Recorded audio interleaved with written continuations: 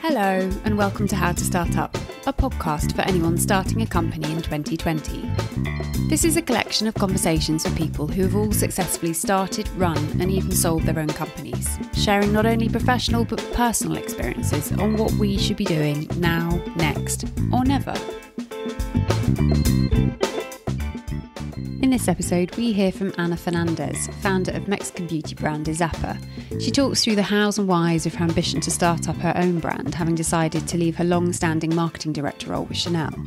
She also notes how having an always-on approach to her business actually gives her far more freedom to spend time with her kids than any salary role would have allowed.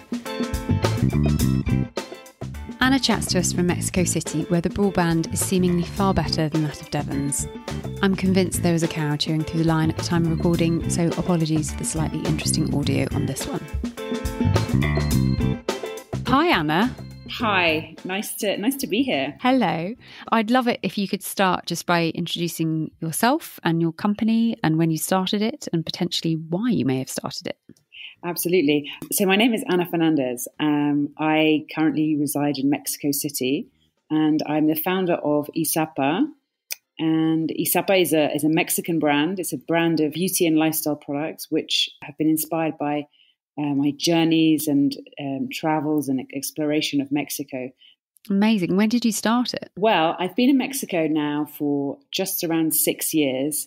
And I arrived in Mexico City having spent more than a decade working in luxury fragrance and beauty for LVMH and then Chanel. And I came to join my husband, who was based here. I arrived with no Spanish. I arrived not having ever been to Mexico, really. I mean, soon after coming here, I really felt this kind of desire to sort of open a new chapter. I'd left my job.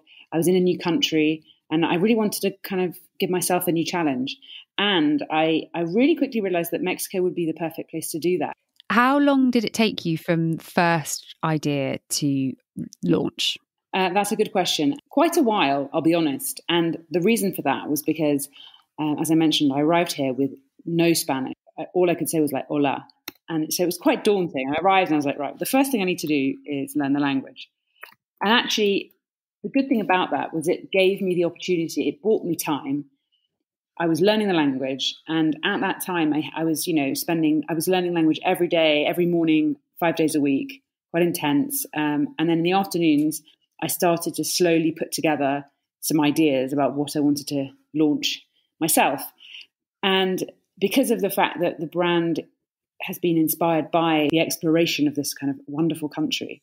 So it was this, I was traveling, I was discovering the country, I was learning about the culture, I was reading, I was starting to kind of create the first picture of what the brand could look like. So it was quite a long period. And I think in many ways that really helped me, because I think that when you start to think about launching a new company, particularly if you're launching a brand with products and a brand story, you need to have it very, very clear in your mind, and you need to get into the detail, meet the right people, meet the right suppliers, and start to work on a plan. So the long and short of it is that actually it was probably a couple of years before I launched the company. But that meant that I had time to really go into all the detail I wanted to. I think we've talked about this for years, the school of training that we've both come through, these luxury, well-established brands, that the execution is so important and the storytelling behind that execution is almost even more important than that. And I remember you moving to Mexico and saying exactly that of, I think I can do my own thing and I've had the best training to be able to do that, but I want to do it really, really well. So for you, the luxury was time to do that properly. Exactly. And I think you've really hit the nail on the head, because you've worked at Chanel for as many years as me, probably longer. But you're absolutely right. I think one of the most amazing things that Chanel taught us was not compromising on detail or quality, not doing anything until you're really confident that you're proud of it, that it's on brand, that it makes sense, that it's not just you're not just going for like a commercial win. And I have to say there were ways that we were trained that meant that you have to kind of learn new ways when you launch your own business, because you're no longer under the umbrella of a big global brand. And when you start as a tiny brand, nobody knows you. And like it or not, you're kind of at the bottom of their pile. So it takes a lot more management, a lot more kind of chasing and follow up to get things done. And I found that particularly in Mexico, because that's another cultural difference that has been quite challenging for me. What is it you did first? It was really about the people I met. So very early on in the process, I met a perfumer who I then collaborated with. And he is part of Robertet, which is one of the most famous fragrance houses, fine fragrance houses in France. And they have a subsidiary here in Mexico. And I explained the project to him, and he was delighted to do something from scratch and help me to build, bring this kind of idea into reality. So I was working with him on the one hand. I also met a famous writer called Laura Esquivel, and she wrote the book, mostly famous, translated in probably 40 languages, but most famous in Latin America, Como agua para chocolate. She loved the project. I explained to her what I was doing. It was just over a lunch, and she said, I'd love to see how we could collaborate. So we started to work together to develop a series of poems to kind of take each customer on this viaje sensorial, this like sensorial journey through Mexico. So it was kind of using the talent, local talent, to also, I felt I really needed to understand better the Mexican culture. I came along, I was British, I had a lot of experience, but I was trying to launch a brand in another country. And it was very key for me to seek out local talent. I worked with an artist who worked on my photographic sets. And I also, actually more earlier on, worked with an artisan who designed all the packaging for me, or at least designed a series of patterns that I then had vectorized, and I worked with an agency to kind of create the packaging. So all that background work before even thinking about producing the product. There was loads at the beginning, and that took a lot of time. And actually, it was a great moment for me because it was that kind of the creative part, I guess, of the process. The most important part was, meeting people and drawing upon local talent. What does it mean to you to run your own company now? Timing has been an interesting one for me because I arrived here and I actually launched the brand 4 months after giving birth to my first child. So it was a very intense, 2017 was a very, very intense period.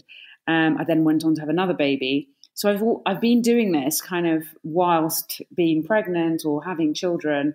And it's just been, something I've juggled. And I think what I really, really have benefited from, and I'm really glad I did, I'm glad that I got it off the ground when I did, because it was great to think, right, I've had a baby, now I can get back into something, keep something on the back burner, I can get the flexibility and not feeling like I'm kind of compromising too much on any part. I think that's really key, and that's what's kept me going. And we've talked for years about, we've known each other 15 years now, I'd say, that we were always Anna from Chanel or Juliet from Chanel. It was never Jules and Anna. People like to associate you with the brand, and you start to have that imposter syndrome keep creeping up on you of, well, what happens if I'm not with the brand? Then what? And you can't imagine you're in that. You can't if you don't see us, if you're sort of in a job and you don't see a reason to leave it, you can't imagine what that would look like. And I think it is quite particular to a brand like Chanel, or a brand that it's essentially, it's almost impossible for it not to define you to an extent, because people are very immediately impressed by, oh, you work for Chanel, then go and do your own thing, and then you are defined by what you've achieved and what you've achieved single-handedly, rather than being behind another brand. I'd love to know what you wouldn't do again if you could go back, if there is anything, or if indeed every mistake is actually being a benefit. I think if I had my time again, my situation was quite unique in the sense that I couldn't have necessarily launched 3 or 4 months earlier because I was having a baby. But the idea that I could have, say I'd launched the year before, I could have launched with less product. I could have just gone for it. There was a hesitation of, I want to get this right. I want to do it well. And actually what you realize in the fullness of time is no one's really looking. Your friends and family might be looking at your website, but at the beginning, no one's looking. No one really cares in the sense that they want you to see you do well. But the fact that you launch 5 products or 10 products, or, it's important to get it out there, because it's very easy to procrastinate. Success isn't, just as simple as saying, is the business, making money, or have you ticked certain boxes? It's very much every little milestone and celebrating those successes. So I probably would have said, maybe launched a year before, launched just online, and believed in the fact that I did have a decent command of Spanish and the suppliers did know what I wanted. But I think there was always that, it took me a while to become really fluent and confident in Spanish and to go to a meeting and really explain what I was looking for or try and negotiate. Now I could do it fine, but before it was a big deal, going to supplier meetings with like a little scrap of paper with like my key points in Spanish. That was a big challenge for me. So don't build Rome in a day, but you can build a bit of it. Exactly. Important just to get yourself out there, but like balance that with making sure that you're proud of what you have and, go for it. And what is it about running your own company that you enjoy the least? You come from one or two disciplines in your career. I mean, I certainly did. My background was marketing. So, my most recent job was marketing director. I had a team of people. They were all very much in the detail of each brand. And, I was able to have much more of a hands-off approach. And suddenly you have your own brand and you've got to get back into that detail. You've got to get back into the spreadsheet. You've got to get back into the finance part. And like it or not, you've just got to do it. You can't avoid that because it's important that at the beginning, at least, you have a command of each area. But in time, you seek the help of experts. And so I think it's important to also accept the things where you're strong and where your value really counts, and the areas where you might struggle for hours on something that someone else could help you with quickly. I've definitely every day in the last 4 or 5 months woken up and gone, hang on, I now need to be a web page designer. I don't know how to design a website. And then you have a go and you play around a bit and you understand it a little bit more. And then you can either do it and it's not going to be brilliant and therefore you are okay to outsource it because that's the best time and money spent to external, or you conquer it and you go, hang on, if I can do that, what else can I do? And it sort of builds your assurance and confidence that, yeah, you might not know how to do it this morning, but by this afternoon you have a better idea. And given you've gone from a global brand, super successful, you've risen through the ranks and achieved amazing things, and you walked away from that and into a new country, where do you seek that support that you would have had before from your colleagues or team members, given that you're working on your own now? My husband is a really great support with this whole project. At the beginning, he took probably a slightly more hands-on approach and kind of pushed me a bit more to get it going and to move forward. And now he really is an amazing soundboard for lots of ideas, particularly creative ideas. And on top of that, so I have a mix of Mexican friends. I have a lot of French friends. I have fewer British friends. There are some, but lots of people who are here and lots of people who are trying their luck at creating something from scratch. And we talk a lot. We face the same issues. What is it about running your own company that you enjoy the most? My family is really important to me. The balance between family and work life, feeling like I'm succeeding in both. And I genuinely feel I'm succeeding in both, whether, I could probably be doing better in both, but I feel comfortable with not neglecting one or the other. I'm happy I didn't stop working and just be at home with my children. I'm also happy that I had children and that I can be here for them. That I'm happy that I'm not still in a job where I'm traveling and I don't see them and I don't do their bath time every night and all those things. And how do you structure your day or draw boundaries around work? I think having children already gives you a good structure. So, we're up early, we're up at 6:30 and breakfast is always at the same time every day. And I start the day. I sometimes fit in some exercise.